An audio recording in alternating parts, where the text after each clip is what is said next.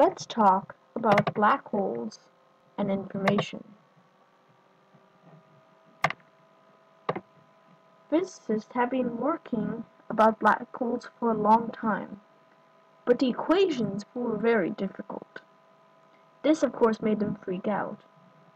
One thing which made them freak out was the conservation of information, a deep law which said that information about a system never gets destroyed.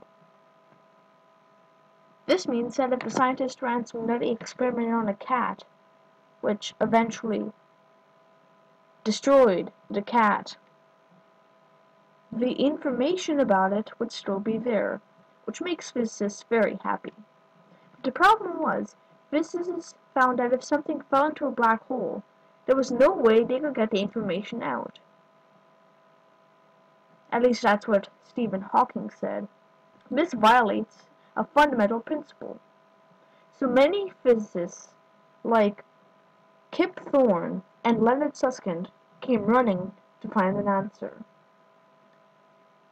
One of the most audacious answers was the holographic principle, where they found that information inside a black hole's volume can be represented in its area.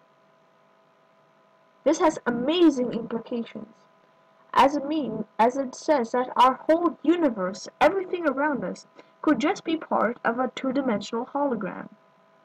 Another answer was black hole evaporation, where scientists found that black holes actually evaporate over time, so their information could be leaked out there. This was, of course, a conflict of principles, so whatever answer is right, it was definitely a great scientific exercise. Created using Powtoon.